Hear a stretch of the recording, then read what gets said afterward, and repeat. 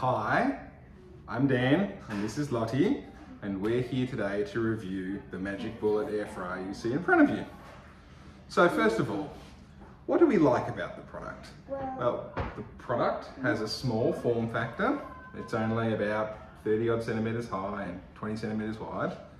So it fits neatly on a bench or in a cabinet and packs away easily when you're not using it. The product is easy to use and easy to clean. There's a dial on the top to set the temperature, though in our experience we found we pretty much left it set to 200 degrees the whole time. You may go a little bit lower if you were, say, heating vegetables and didn't want the tops to burn. And on the front you have a timer. It's a simple dial. You turn it and there you go, you can hear it. It doesn't make a lot of noise. It's reasonably quiet, though you do need to make sure that at the back you've got a bit of space because the hot air vents out the back. So don't have it up against curtains or anything like that. And then on the front you have up to 60 minutes you can run the unit for, and then when it finishes it makes this noise.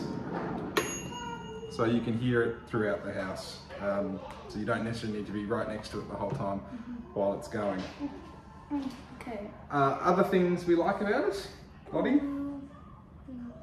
It cooks it pretty good. It cooks pretty good, yeah.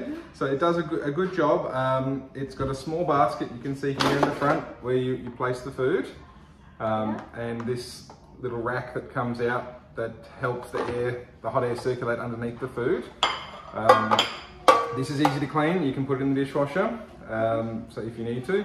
Though in my experience it was probably just as easy to wipe with a cloth.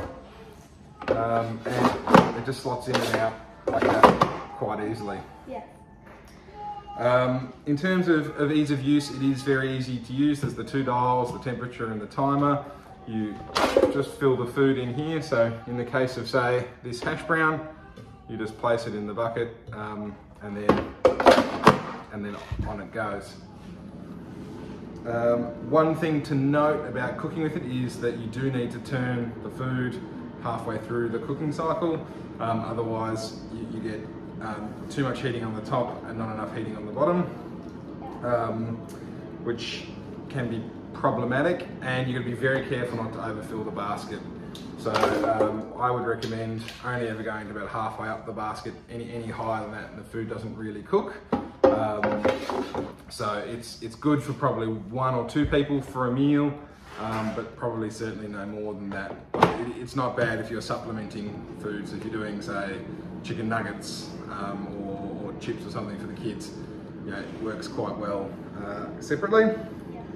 Other good features about it are a low power usage, drawing only 1300 watts when in use. So compared to a standard oven at 2400 watts. So it's, let's say 2/3 the power. And that's not too bad in terms of use. So overall, not a bad unit for probably 1 or 2 people, especially in the convenience of just cooking things fairly quickly.